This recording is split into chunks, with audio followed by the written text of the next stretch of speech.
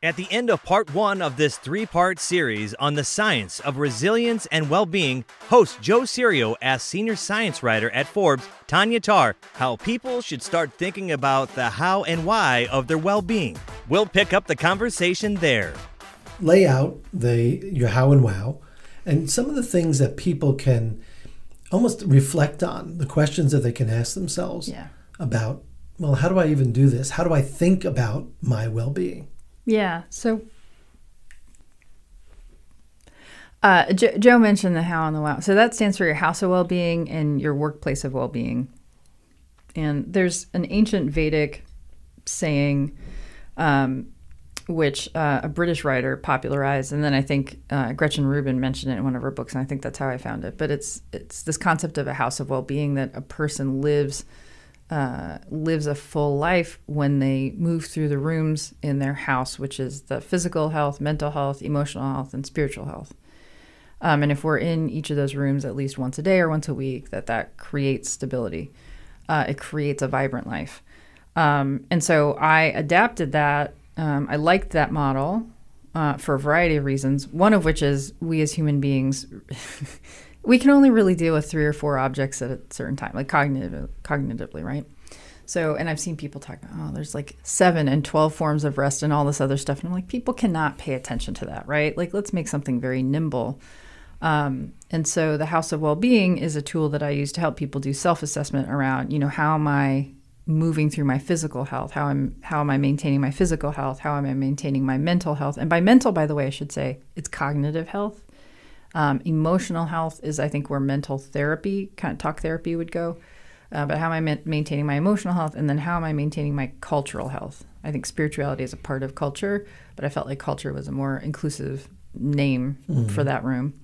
And the difference between emotional and cultural is, like, emotional is how I feel internal to myself. So like personal hobbies where it's just me would go in that room. But cultural is like when I'm doing things with others, right? When I'm joining with others to do improv comedy or singing in a choir or whatever that may be, going to a soccer game. And so what was interesting, and I've taught classes on this, especially around burnout recovery, and having people do that house of well-being assessment and going in and saying, okay, what are the activities I'm doing, for my physical, mental, emotional, and cultural health. It's been fascinating because it has helped people. It's made things so clear so quickly, right? Like, where am I spending most of my time? And then the other piece of it that I think is so interesting is, like, the rooms that you can't get into are the ones you need to pay attention to, right? So sometimes people are like, I don't have anything for, like, the cultural room. And I'm like, okay, well, and that actually, cultural room is the one that people tend to struggle with the most these days. Why is that? I don't know. I think part of it is, it's been what we've been talking about, right? So, like, people don't make time to make connection with others. I think they're legitimately, and I say this as someone who identifies as an ex-evangelical, like, church was a big part of my life for a long time. And then things kind of changed, and I felt out of alignment with those communities. And I found community other places. So, for example, I practice Muay Thai, traditional kickboxing, and I'm very close with the people that I train with. And they are kind of my church energy. They are a community that I go to. But I think a lot of the times people they don't have access to communities like we used to, right? They have to kind of either make it up on their own, or they don't know even where to get started.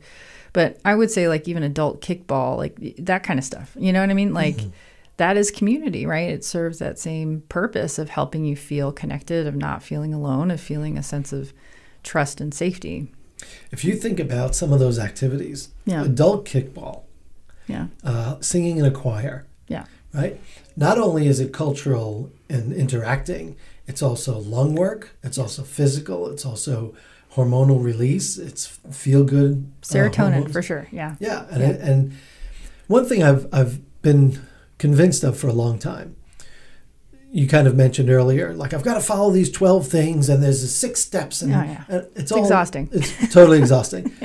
But I found that if you make one serious decision, and you don't even have to plan it as a gateway decision, it almost happens automatically.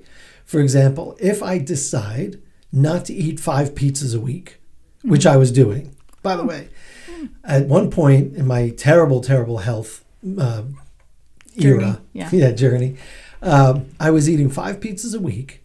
And if I had a pizza for lunch, then I had a foot-long hero for dinner. And if I had a foot-long hero for lunch, I had a pizza for dinner. And I did that for months on end. And I gained a ton of weight. Yeah. And I felt terrible, and I got really, really sick.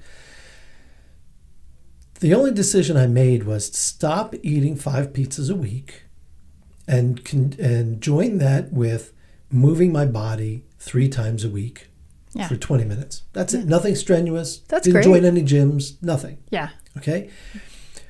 The impact of that, even just the pizzas alone, was lose weight, change my relationship to my money, change how I slept because I started feeling better because the weight started coming off. If I woke up in a better mood, then I was likely to communicate better. Mm-hmm. And step after step after step was, they were all improved automatically. Yeah. I don't have to control every single thing in my world. Yeah. But I do have to get a couple of things right. Yeah, well, and I call those your home-based metrics. So you understood what your home-based metrics, all these goofy how, wow, home-based. It's just to help you remember it. But yeah, no, exactly this. Like you used very good, first of all, you detected what was kind of like a linchpin. You understood the connection between food and not nourishing yourself in a way that actually made you feel good. You knew that, right? On some level. So you're like, okay, I'm going to make a small change, right? But you were really smart in using heuristics, right? If I just do this one thing, this is the only thing I have to pay attention to, and then we'll have this positive cascading effect. Yeah. And that's what I'm trying to teach people too. And that's why we came up with the how and the wows, because it can be overwhelming. But the point is, first, let's do a little bit of assessment, right?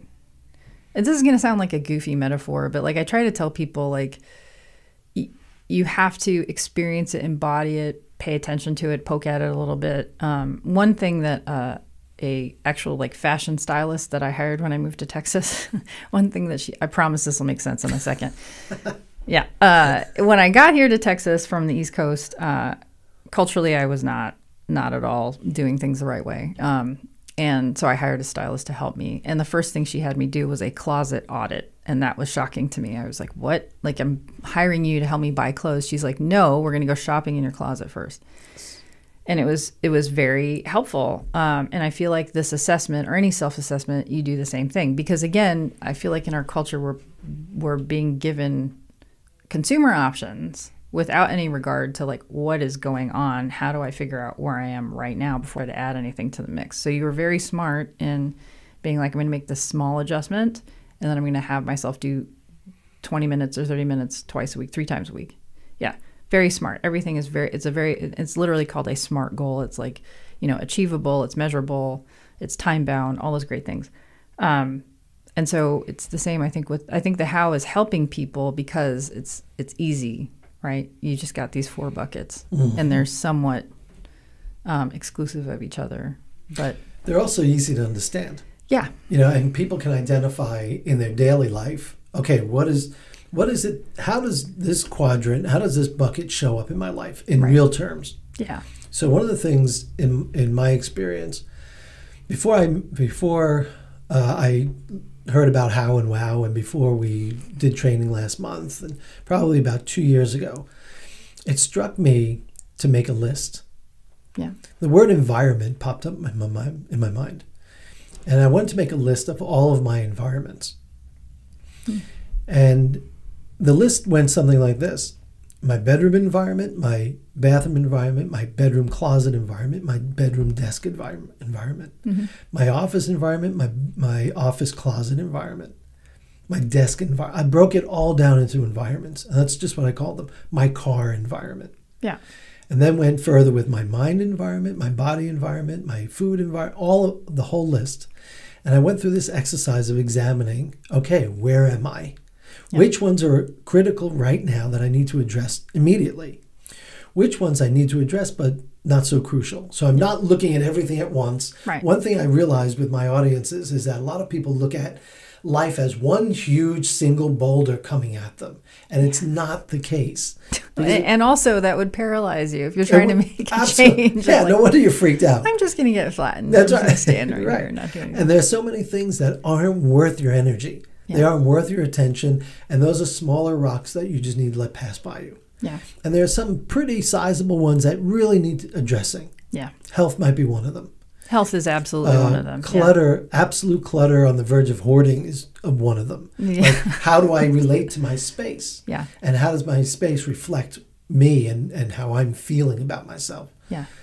And I found that to be a really useful exercise. It's kind of like the details of your 4 quadrants in the House of Wellness. You want to know the House of Wellbeing. The House of Wellbeing. Yeah. You want to know another reason why what you did worked is because we associate behaviors with locations. Mm. So that's another reason why your system works. It's well suited because we both attach meaning and behaviors, and certain behaviors and habits can be easier in certain environments. But the other piece of it is the prioritization that you mentioned. That's a great point. If you think about work, yeah. if you think about your home office or your work office, and you have certain feelings or emotions around that space, and then you pick yourself up and go to a different space to work, and you're more productive, or you're more focused, or you feel better about yourself and about your work, might have something to do with what you're talking about. Oh, absolutely. Yeah. And this is the reason, too, why some people will try to stop a habit when they go and travel or when they move houses or offices. And it works for that type of person, because I think it really connects to the type, how your brain's wired. But for some people, that's super effective because you're changing into a new location. So it kind of cognitively and emotionally allows you to shed something because you're coming into a new space. Mm-hmm. The other piece of the how and the wow that we did at your training that seemed to help people is to help people understand transitions. This is kind of related to what you're talking about, right? So it's not just what am I doing, what activities am I doing to be healthy in these rooms.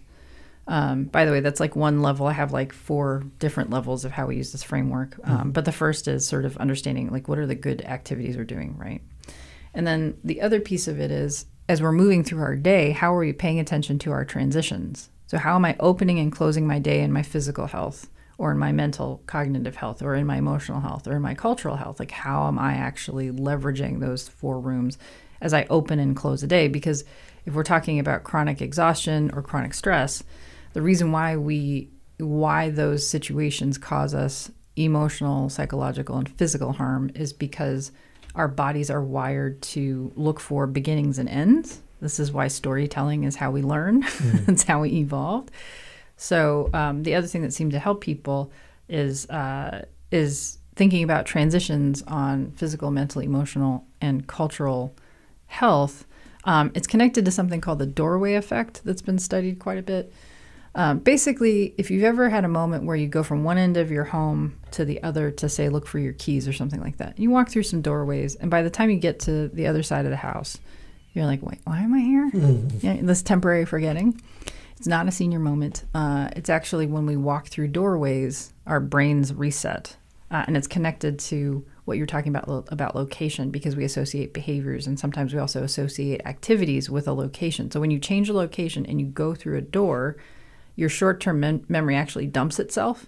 Like it forces some forgetting, which is why you can't remember, why did I walk from one side of the house to the other? Because you've presented yourself with visual cues that actually cause you to dump your short-term memory. I like to say you can use this strategically. So if you feel overwhelmed, if you get up, walk through a doorway, you'll actually kind of reset yourself a little bit.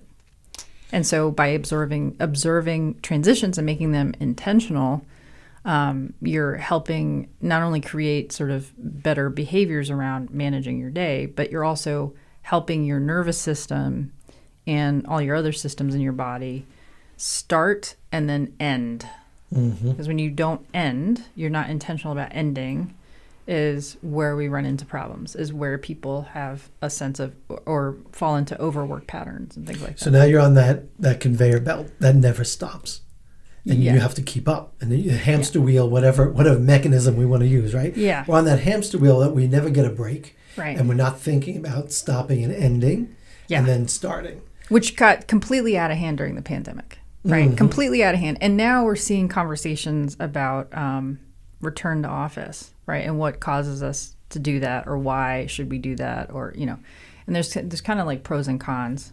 Maybe it'd be good to talk about the workplace of well-being now. Actually. We will in 1 second. Yeah. So just to give one quick transition. So one of the most effective ones that I used was being on the road so much and training all over the country. I would get home at 11 o'clock midnight. Yeah. And I would have been gone 2, 3, 4 days.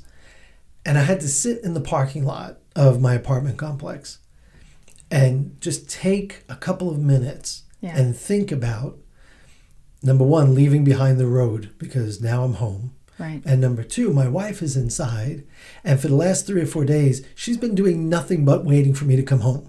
Right? She's been working. She's been doing, right? But emotionally, she's just been waiting for me to come home. Yeah. And if I walk in the door as a continuation of my training and a continuation of my travel, and I walk in the door feeling sorry for myself and, okay, I'm home, I'm exhausted, I'm so tired, it's been so hard for me, what reaction am I going to get from her?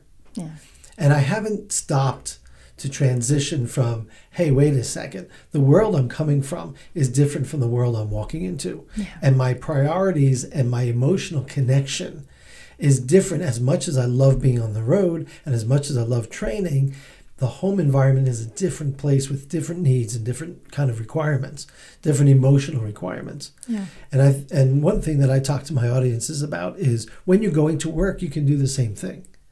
And you can give yourself 5 minutes, 3 minutes more than usual, and get to work, sit in the parking lot, and go through this conscious transition of, oh, the place I'm about to walk into is XYZ, and I know I'm going to see this person and that person. This one I love is wonderful. This one is difficult, and I have to start getting myself in the mindset of understanding, my emotional intelligence. How am I going to self-regulate when this person shows up with their nonsense? Right, yeah. What I perceive to be their nonsense. Sure. Right? Yeah. And I love the point about transitions because they're so powerful. Yeah. And I think if you pay attention to them. To your point. And we don't. Right. To your point, we just have this nonstop ongoing, everything is kind of the same. Yeah. And we need to distinguish and take a break and breathe. Yeah. And also, there's like a lot of, not to sound fluffy, there's a lot of joy that can happen there too. Yeah. Oh, for sure. One of my clients, she is executive director of a big nonprofit, and she colors with her kids before dinner. That's how they transition. They've got 2 young children. And so just stuff like that, activities in that moment that you take. And we're back to the earlier point, right? It's transition with connection, with emotion, with support, with giving the children a sense that parents are there. Yeah. Yeah. Yeah, absolutely. So we've been talking about House of Well-Being. Yeah. And now we want to talk about Workplace of Well-Being. Yes. Because everything's lovely at home. That's where I want to be, hopefully. But now I've got to go into the workplace, and I'm dealing with people I don't like, and they're not people I chose, and the policies are ridiculous. Sometimes it can be reversed too. But home life is a wreck, and the work life is where I escape. For sure. Yeah. Join us next month when Joe Serio and his guest senior science writer at Forbes, Tanya Tarr, conclude their conversation about the science of resilience and well-being with how to improve and support well-being at work. That's it for today's episode. Thank you for tuning in and digging deep into what's ahead for the future as the whole you. We'll be back next month with Joe for another episode. But until then, visit his website for additional information at joeserio.com. And remember, don't let the shift hit your plans.